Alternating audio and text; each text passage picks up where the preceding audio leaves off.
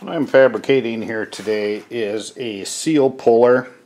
This happens to be in a wheel hub for a travel trailer, and once it's in there, it's very difficult to get it out, and I ended up pounding the bearing out with a bearing driver, and it popped it out, but it also damaged the bearing. So what I'm going to do, I have a very thick washer here. I believe this is a grade 8. What I'm going to do is cut it in half and then weld one half on each side of these bolts here. Put it on these nuts, weld them onto this here, and then weld this piece onto there, and I'll put a slide hammer on there and then pull that off. So I can just simply slide this in each side and then pull the seal out.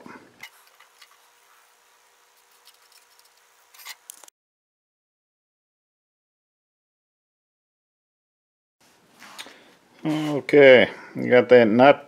I actually had to drill out the threads there so it would fit on that shaft, and I'm going to go ahead and weld this to that.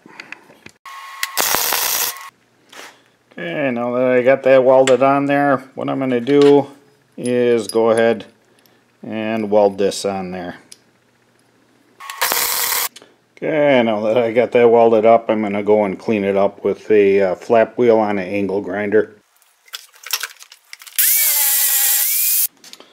Okay, I got the welds cleaned up a little bit. I did have the washer welded on the wrong direction, so I had to cut that off. What I want to do is have it be able to slip in through here and then slide open. So I did find a piece here that will fit. So I'm going to have to grind off quite a bit there to get this to work.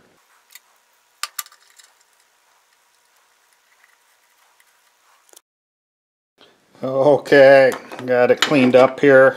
What it'll do is it'll slide in there and then come out like this, and we'll be able to pull it off of there then.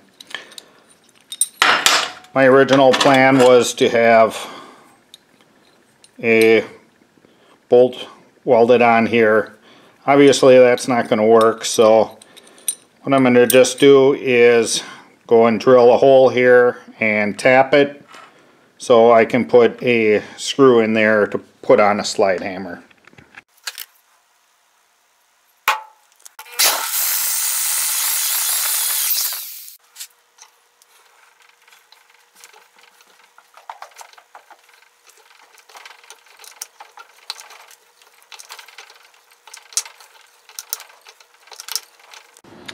Okay, I got that hole tapped in there. Obviously it's a little crooked, but I think it'll be okay.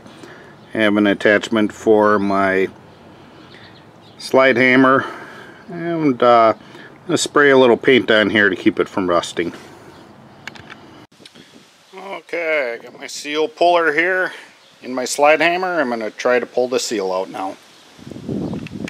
Okay, it was sliding out, so I put a socket in there to keep them spread out. We'll pull this seal out of here.